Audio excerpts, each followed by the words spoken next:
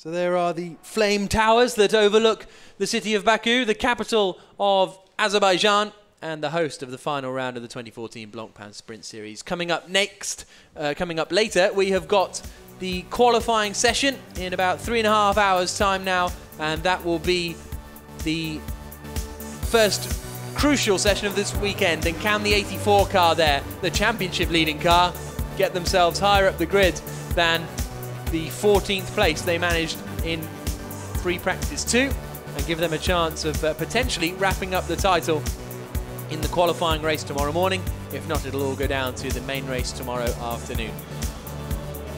Some action out there on the circuit. That was the 888 car of Joe Osborne running wide and just letting some of the quicker guys coming through as the tyres came back in. They were steaming. There was Vanthor and Ramos having a little chat about the steering wheel.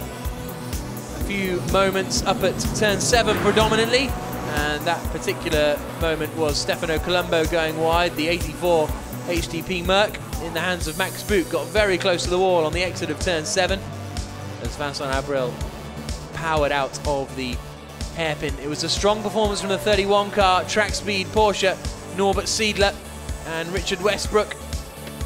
Great to have them in the championship, and they ended free practice in 6th position, so they may well be looking strong for the qualifying that we've got coming up a little bit later on. All the BMWs really were attacking the chicane, and Cesar Ramos was attacking the runoff area, but he managed to recover, and that number 1 car ended up quickest of anyone.